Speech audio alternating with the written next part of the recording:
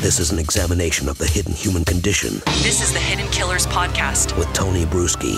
Psychologist Dr. John Delatorre is joining us right now to answer the question that may be on everyone's mind, at least those of us who've been following the trial of Lori Vallow Daybell and the upcoming one of Chad and the new charges that have been brought against Lori Vallow for the attempted murder of Brandon Boudreaux and the murder of her husband, Charles Vallow. There's a lot.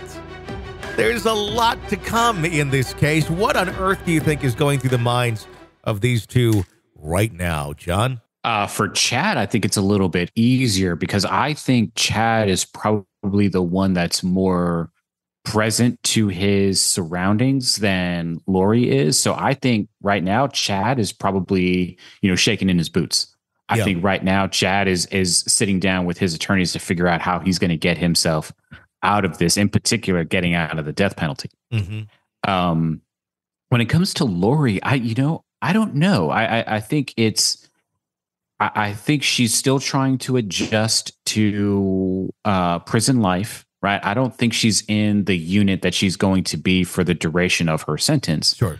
So she's probably in some kind of holding area, some kind of initiation area. So she's still trying to get the lay of the land. I think right now she's probably just so focused on getting through day by day and thinking about where she finds herself currently to really be worried about what could be happening on the horizon. I mean, at this point for her, technically, it doesn't even matter. She's going to be in jail for the rest of her life. Unless some sort of appeal comes up and grants her something. But as of now, it's jail forever, no matter what other trials she faces, what other charges she faces, and how damning that may be. How do you foresee someone like Lori doing in prison or surviving in prison, to use those terms? I think she's going to survive the same way she survived in the world. Now, there's going to be less emphasis on her overall attractiveness, but I think she's going to survive by moving from one person to the next to provide her protection, but also being some sort of prison minister. I think that there are some individuals who may find her appealing, and so if she can position herself where she is a preacher of some kind, I think that might give her some avenues for which to make the time go easier for her. And that'd be interesting in that sort of an aspect. Do you foresee that if she were to go down that road, being kind of the crazy ministries that she was a part of with Chad and the saying that they believe these things are speaking to God and they were friends with Jesus? Or is someone like Lori, does she have the capability to walk it back to more of a balanced, I guess, sane look at religion or ministry? No, I don't think she can walk it back. I think that it may start as similar to LDS teachings, but the more she gets into it, I think the more it's gonna sound like the nonsense that she was saying towards the end. Yeah, I would imagine that would probably be the road that would go down. Let's talk about the individuals that were affected by this. Many testified. Some you'd even question to say how involved were they in some of the processes that went on or the crimes that were committed by Chad and Lori.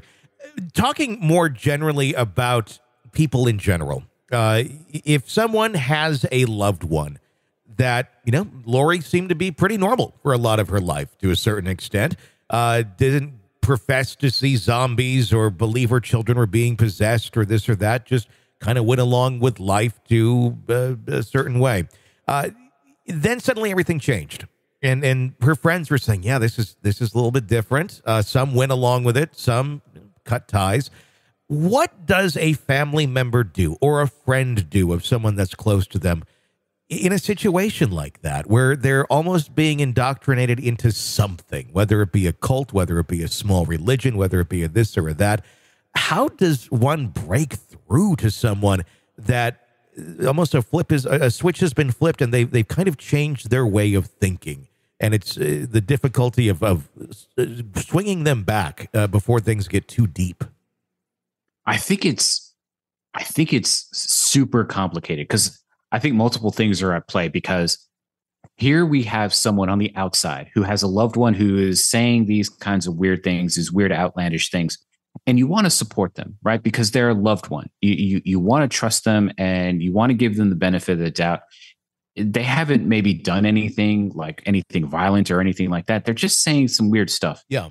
And you want to give them the space to be able to have these kinds of thoughts. But you're walking a fine line, because it is possible that the closer you stay to that individual, the more you are to be ensnared by some of these thoughts.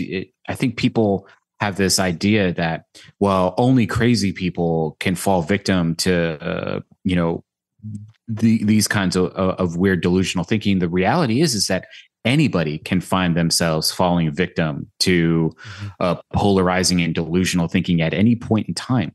So if you're the loved one, you have to be very careful, because the closer you are, the more likely you are to be ensnared. It's almost like falling into a black hole. Mm-hmm. Yes, there is a point in which you can observe a black hole and it not impact you.